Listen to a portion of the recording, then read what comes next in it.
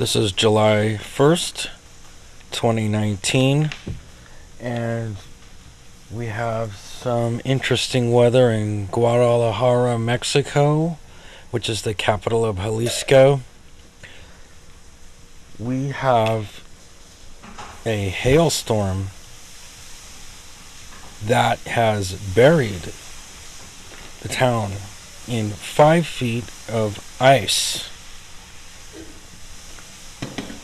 And Mexico is north of the equator, so this puts the summer in the north of the equator, and Mexico experiencing 5 feet of ice after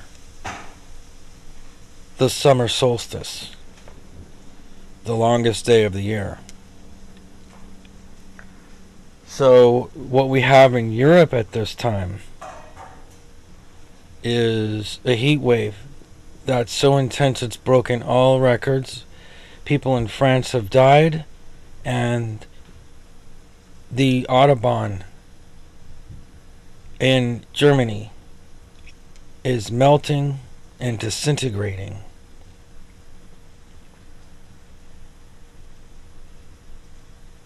Europe is sizzling in a scorching heat wave. This is summer weather 2019. So here we have in North America, Oroville Reservoir, the largest earth-filled dam in the world, influencing this hemisphere. There we have our marina. This reservoir is full right now.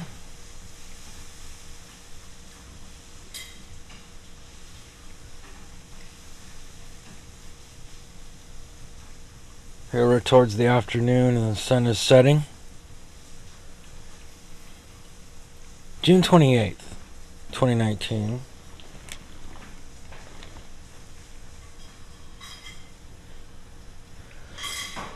What I'm looking for here is the bleaching of the ultraviolet rays here. And the haze layer.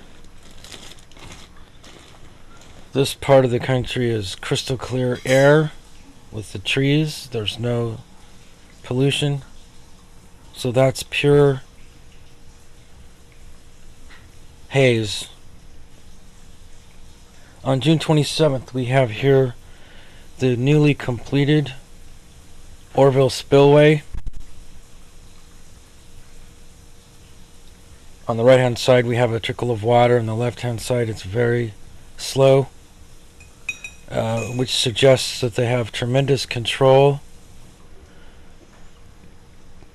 over that release of water right there.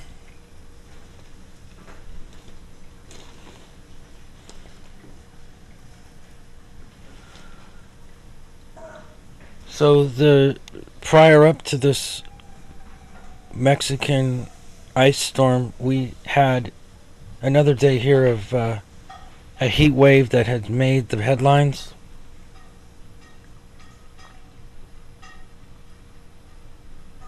So it's climate change.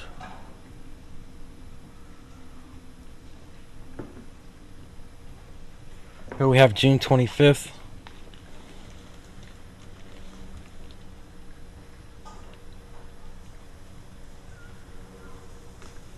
We have that trickle through the spillway there.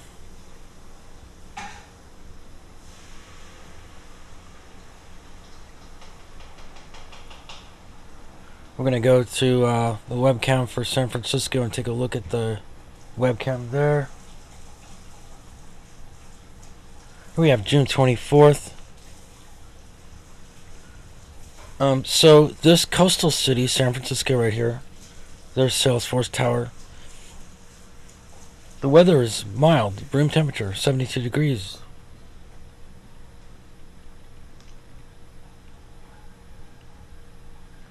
Let's go to the Oroville Reservoir for this date. And we're going to look at the sunset. We're going to see if we can see how much haze and pollution we could capture at the far reaches of the horizon here, and ultraviolet. So it looks pretty bleached out.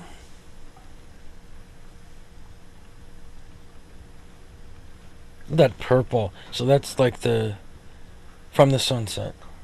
But look at the browns, the deep browns.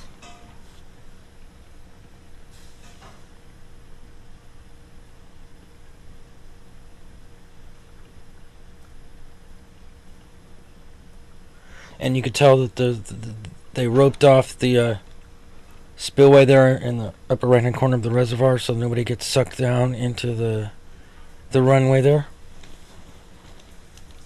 It's a giant runway for water to come off the lake and feed the whole valley of California.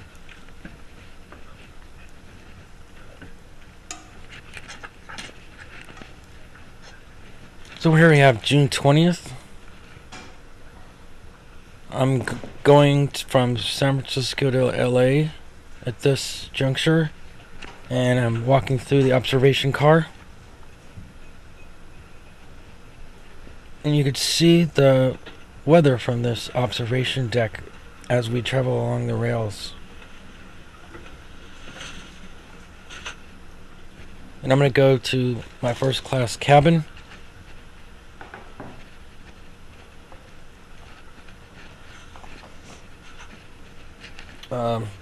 I'm sure most of these business and coach passengers have no idea that the first class exists or what it's like. I tried to study the business class seats and the coach seats, and I couldn't tell very much the difference.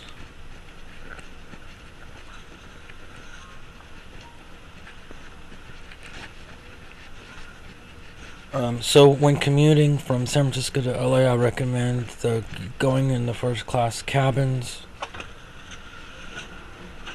and taking some tea in the dining car. So nice to be in first class. Here I was having a Corona and a lime. It was afternoon.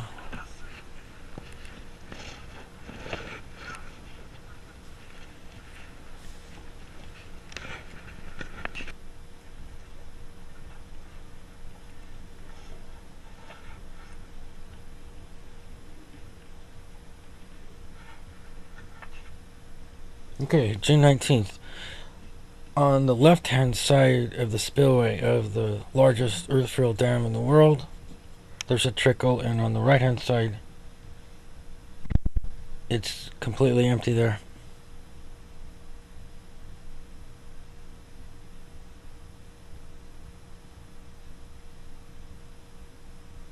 So they have tremendous control of the outflow.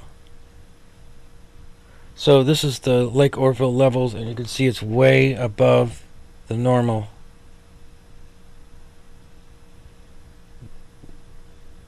It's full to the brim, that Oroville Lake right now. So we have that in play. The other thing we have in play is the rising carbon dioxide levels.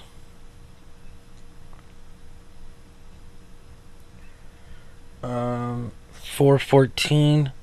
When I was in college, it was hovering around 400, and we never thought it would break 400. And if it did, we didn't think it would happen in our lifetime. So the rising carbon dioxide level has been rising exponentially, even faster than we thought just a few years ago. So you can see rapid change in the weather, something you've never seen before. So the trees do like ultraviolet to a certain extent and carbon dioxide to a certain extent. So the redwoods have begun splitting in the North California because as trees grow, they're converting the carbon dioxide from the atmosphere into the width and height of the tree. The carbon molecules come from carbon dioxide. It doesn't come from the nutrients of the water. So look at this bleaching of the midday sun.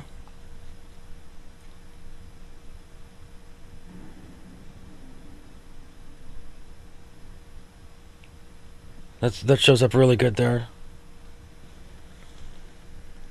Here's Yosemite, the Sierra, where the water comes off the mountain and it fills the reservoirs and streams and lakes and creeks all the way to the San Francisco Bay.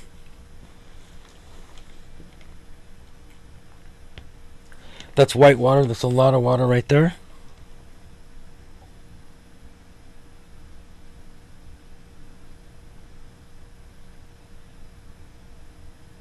Compare that to June 17th. Look how brown and dirty that water looks. It's just begun to come in to its full extent and wash away the high banks where the water behind that mountain originates.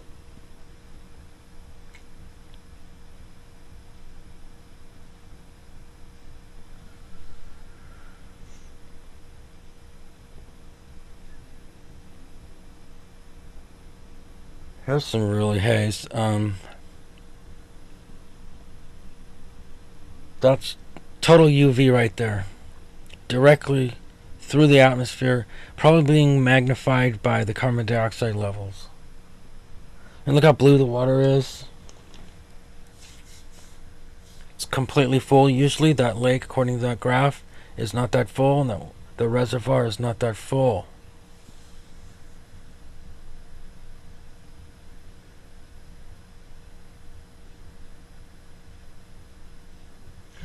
So those trees are actually breaking due to the increased carbon dioxide, and they're manufacturing so much rings and the thickness of the rings for the recent years that they're splitting open. Look at this, the spillway. It's on the left for that day, and they got the right hand shut down. When that snow melt begins, they're going to have to turn that thing on full blast. So when you see the camera pan over the valley, all the streams and rivers are full to the banks. Everything is maximum full right now. If there's like a drop extra from snowmelt, it will be flood conditions. Here's July 1st. This is today, July 1st. We have the Oroville Dam, the largest earth-filled dam in the world right here. You could look across the valley all the way to San Francisco Bay and see how full all the rivers and streams are.